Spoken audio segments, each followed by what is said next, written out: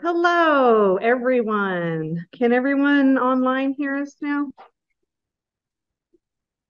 Maybe give us a thumbs up if, oh, thank you, thank you, thank you. So, yay, we were having some sound issues, but we have that figured out. So let's get started and welcome. My name is Terry Greer. I'm from Murray State College, and I'm here to introduce Dr. Susmita Hazra from Cameron University, and she's going to talk about building skill sets for STEM courses with open education resources. If you'll help me welcome Dr. Hazra. Thank you.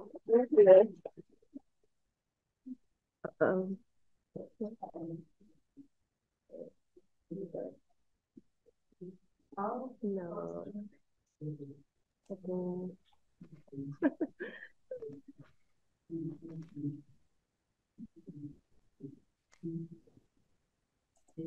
I'm going to unplug that.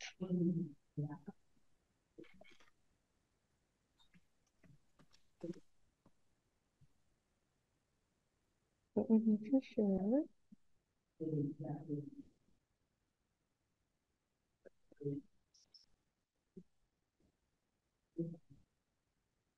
Oh, yeah, but it's not. There we go. And then restart.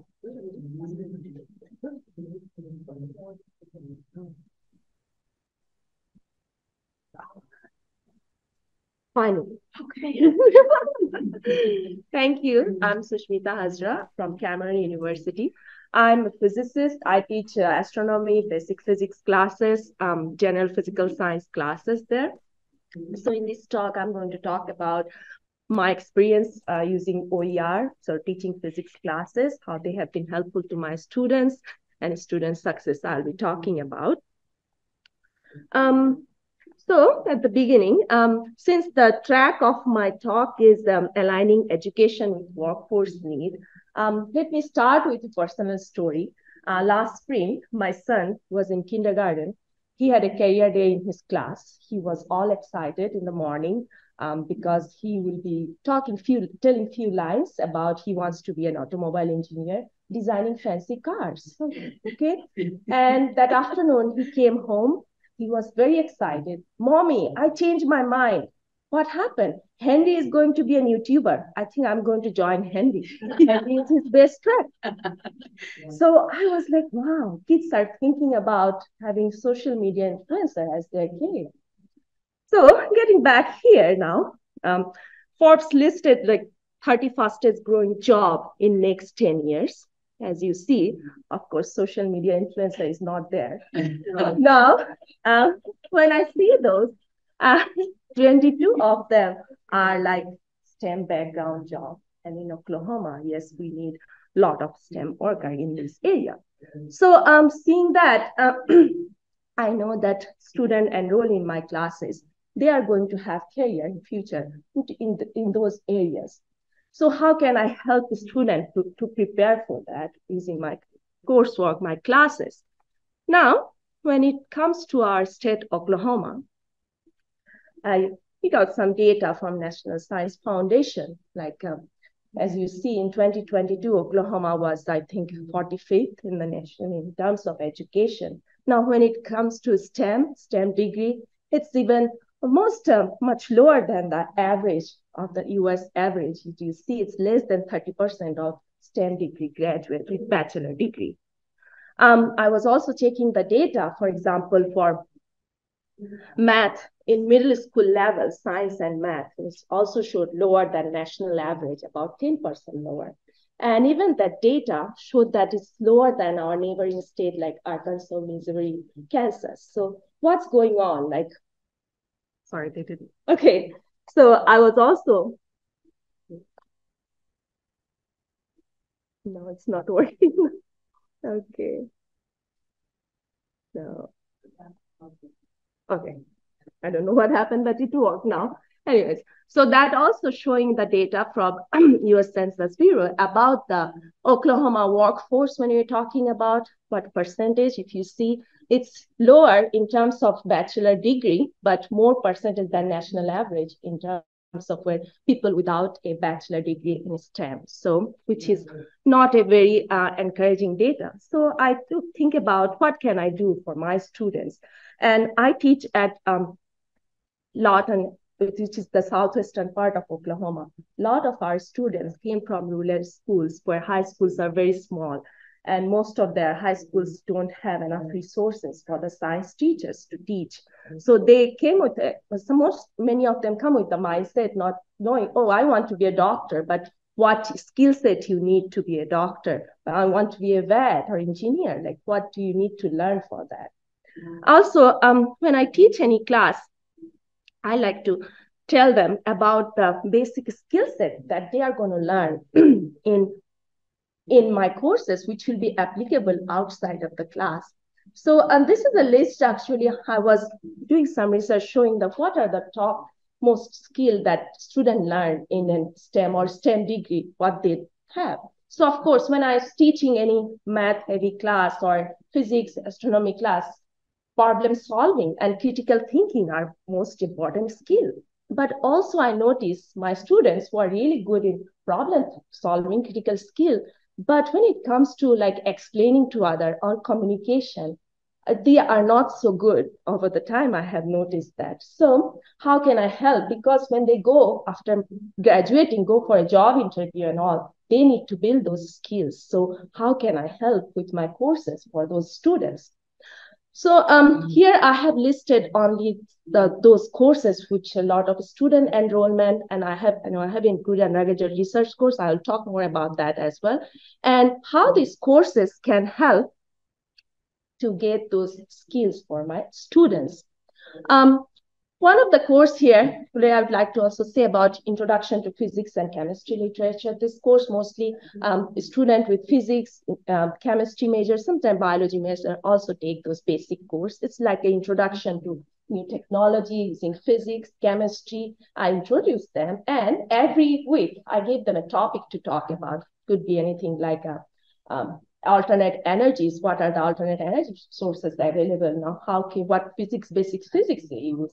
So they need to talk about those in front of the class. Initially, students didn't like, I noticed, but over the time, I noticed that communication skills have improved a lot. They were able to explain it better. I just give them a few basic tricks. All you need to do is talk about basic physics. You don't have to show any complicated equations, and their confidence was much better.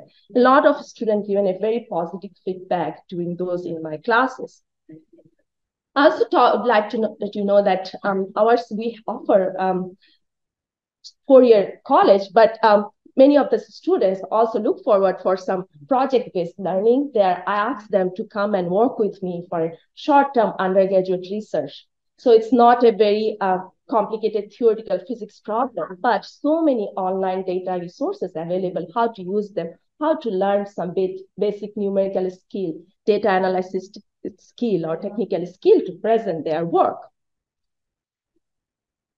So I also like to talk about, like, as I said, many of our students come to class without knowing why I need to do well in this class, how it's going to be helpful. I also like to show them, oh, you know, when you do good in a physics class, you learn those skills, critical thinking, problem solving. And I should like to show them the data that even in MCAT or LSAT, the student with physics background do really good because our problem solving skill, critical thinking skills, and physicists are everywhere, starting from whether it's journalism or if you go to Wall Street, a lot of physicists are doing really well in that area. So these informations were really new to the students. Like when I was a student, nobody told me about that because those informations were not available. So letting our students know about that has been very helpful in their career choices. Now, when it comes to open educational resources, we had a really good talk this morning. I get to learn so many things, and I'm a big supporter of using open educational resources as much as possible. So if you see, these are the 5 R's that we use for like retain, reuse, revise, remix, redistribute. From when I think about using open educational resources, using open textbook, this has been very helpful for our students who who are from a background, maybe not able to afford those textbooks, that's the first thing I think about using open educational resources. Not only textbook, in my classes, I use a lot of variety of material, which I'll be talking about, and many of them, like most of them, are open education. Now, when it comes to finding, how can I find materials that will be effective in student learning, actively student can learn, because most of you nowadays know that when we are teaching. So weird. Good now? Okay.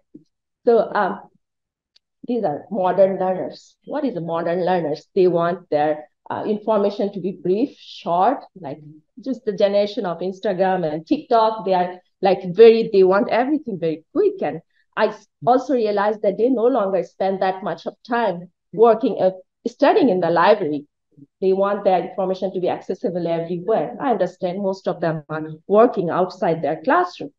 Now, so finding suitable materials. So my first step to go into the American Association of Physics Teacher website.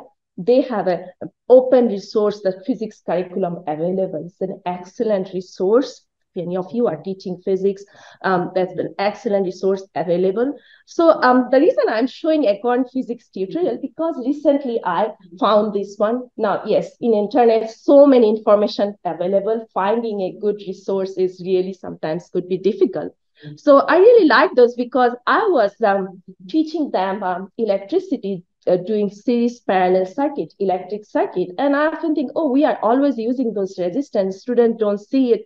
Maybe I should find something where they use this bulb or like where they can see the application. Of course, I could write a lab that would take time, but I really found some good ones here. Same with my student, I often see that they are bringing, coming to the class in their skateboarding. And I say, oh, this could be a really good lab we can find for momentum, collision. I really find those here. Not only here, they have a section also, TA, LA lab assistant training. We do have some lab assistant in our labs. These are really good resources for them. And our lab assistants, some of them are now graduate school, and they wrote back to me that how the lab assistant job have been helpful for them in grad school, serving as a teaching assistant. Similarly, there are several websites that I like to use. So one of them is Physics Classroom, which is a very basic, like a high school physics. But the beauty of this website is it explains the basic physics without math. I always tell a student, physics is not math. We are trying to explain an observation with the help of a mathematical equation, so that with the different types of variable, we could explain it well. So this is a really good website. They have a lot of simulations and very interactive quizzes, programs available, and it's completely free. It's a really good resource. I also like that. I haven't used it that much. Compare, that is also some simulations. Some student who wants to learn design simulation for upper level courses. Those are also good. Another resource is Marlowe Physics. I serve as a reviewer here. So beauty of this website is that it organizes these resources, open educational resources, as a course. For example, whether it's a thermal physics, quantum mechanics, upper level course. Normally, it's hard to find course material which are open resource for upper level. So this is a good one. And this one, if somebody submitted a document to be published there, it has to go through a review. Serve as a reviewer, then only it can be published there. Of course, we all know about Khan Academy and MIT OpenCourseWare. Now, I use OpenText textbook for my introductory physics, algebra-based, calculus-based classes. And I also have convinced one of my colleagues to use open textbook, which has been very helpful, and students love those. And this textbook, initially I thought I was not sure how the pictures and the diagrams are going to be very interactive problems. The questions are also very wide variety of problem, conceptual, numerical, and discussion-based problems. I really like those. I would love to use for my online classes also an OpenText textbook. I haven't used this yet. This I include as a reference because of how to set up the homework, and I'm still working on that. Hopefully in future years, I would be able to do that as well. My astronomy class, which is an online, is one of the most popular class, a general education class in our campus.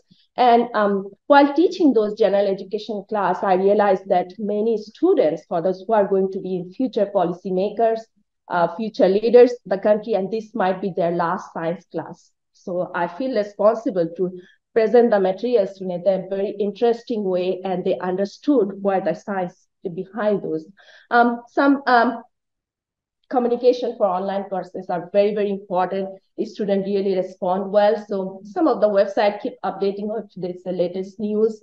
I really like those sky this week. For example, they get the entire week of sky prediction, which are object to locate where. So NASA also update astronomy picture of the day. Another good website is Space Weather.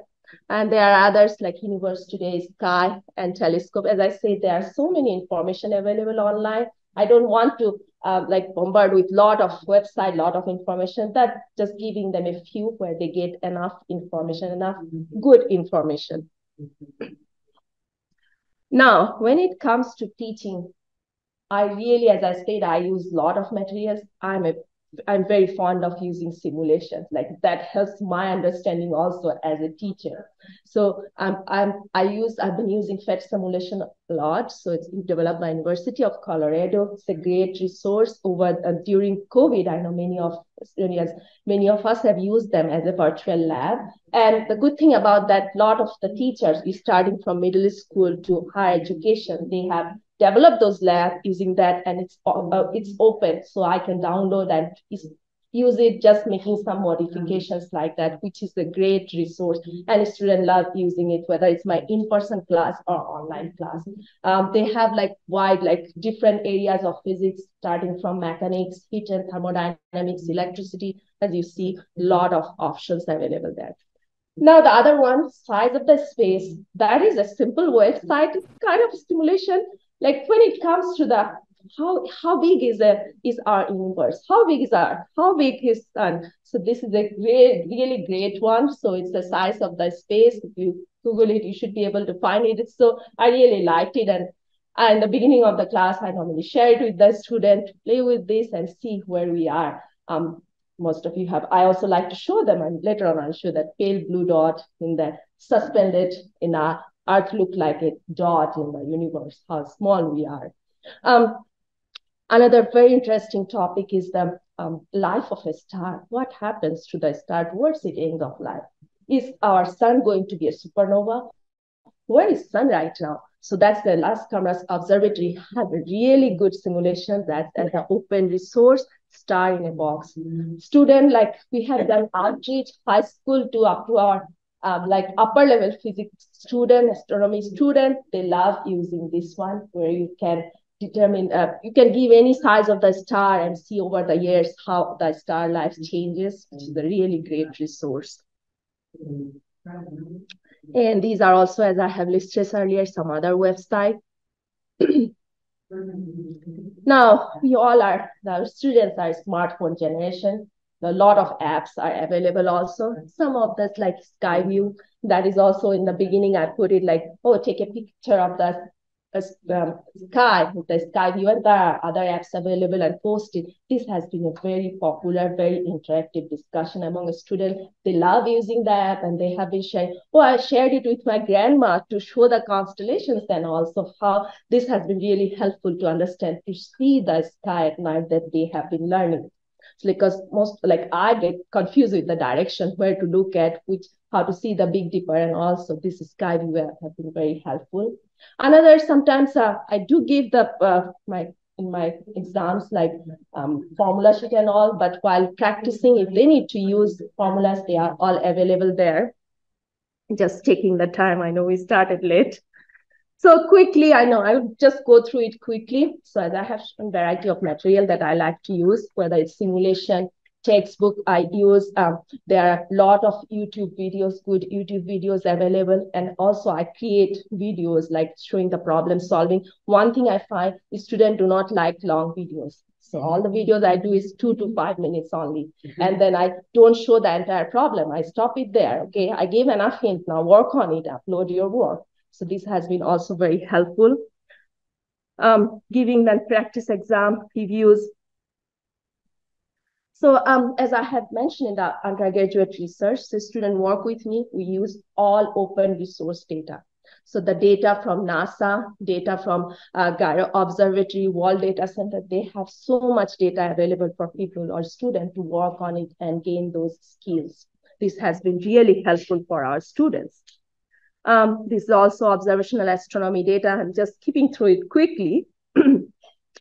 And when it comes to open education resources, so Oklahoma OER has a lot of options for a student doing research, getting the funding, doing summer internship where they could get paid, and that there is OKLSM program also for scholarship for the students. Also, student from Cameroon, they sponsor the student when they want to present their work at Oklahoma Academy of Science or Oklahoma Research Day. When it comes to future of OER, just quickly, I was reading the Vision 2030 from NSF and National Science Education Board, and these are the 3 priorities that they listed. And number 1 is the accessibility to education to all learners, irrespective of their cultural background or their geographical location. They all should have access to it, and that makes so much sense. And because having interest for STEM, it comes from middle school level. So how can we help those schools, those teachers? In coming months, I will have a workshop with the astronomy teaching workshop with the middle school teachers. I'll be sending emails from to outreach group for teachers to join to learn new teaching technology with astronomy. Ethical workforce, priority 3 is like technology. We see that whether it's AI or how the technology is developing. It's both like virtual learning and a hybrid classes. Higher education is going to change a lot. So future, I hope that more and more material will be open, awareness. I use so much open education resources. I feel like I should do something also, like my videos that I create or the materials, I would like to put it in a repository which could be available for our students across Oklahoma. Another thing is finding suitable materials, like good repository. So these are the basic math skills you need. So where can you find those information outside it? Or it could be open textbook or other materials available to those. That's all I would like to talk about. Thank you. Thank you for joining me. I'm glad I'm able to do it. Thank you.